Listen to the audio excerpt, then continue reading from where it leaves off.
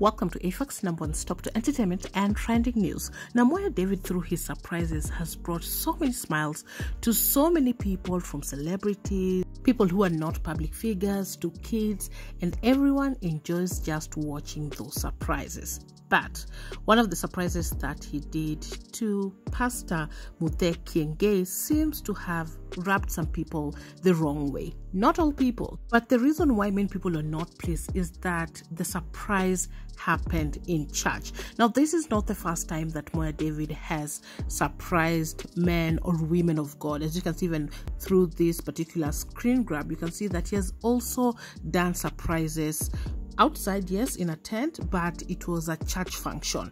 And so this particular surprise for Mpaka, which was actually from his wife, did not sit well with many. I want us to just see that particular video. Maybe you can draw your own conclusion. Do you see anything wrong with a surprise happening in church? But this is the message that she had for her husband. So as you can see, the priest became so emotional. Happy birthday, Kenge Mute.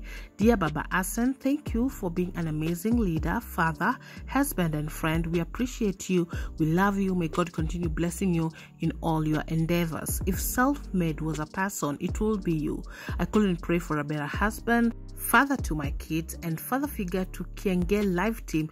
We wish all the blessings this year. From Timbazu, Kenge Live, and your lovely wife, Joy. Let us see that surprise before we get to what netizens were actually saying.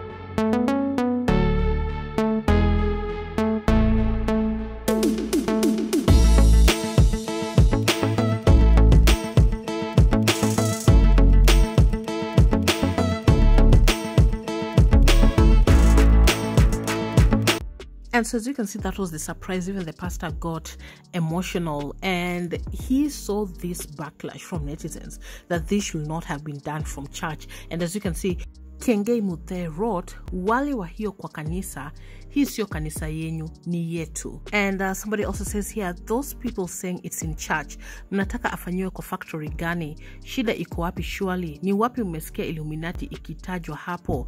Ndio mseme haifai kufanyiwa kwa church. So Songs of Solomon zilikuwa za nini basi? Somebody also says, the fear of God is the beginning of wisdom. When Jesus went into the temple and chased those who are buying and selling, let the house of God be used only for his glory and teachings of the good news, not for all types of worldly entertainment. And you can see even somebody here shocked kwa church. And somebody else says here, people like judging a lot. Those saying ati ngoma sio ya church, si nyinyi bado mkifanya wedding zenyu mnachezewangwa hizi ngoma, ama ni juu yeye ni pasi, endeni mkasikie vibaya huko. Somebody also says, from inside church, my guy, you're supposed to change the music and dancing step. Let us be respecting holy space, small. And guys, we can go through lots of comments of people criticizing this surprise that was done in church. But the big question is it wrong? Is it wrong for secular music to be played in church? Perhaps this dancing, as you can see, some people are also pointing that out. And there's also saying, Songs of Solomon, please reference that. Others are even saying, you are the same people who play these songs during your weddings in church. So are we hypocrites when it comes to the men and women of God, or this should not have happened in church at all? Well, you can leave your thoughts on the comment section down below. What do you think about this? Do you think that this surprise should have been done outside the church, or it doesn't even matter? Anyway, thank you so much for watching. Please subscribe if you haven't.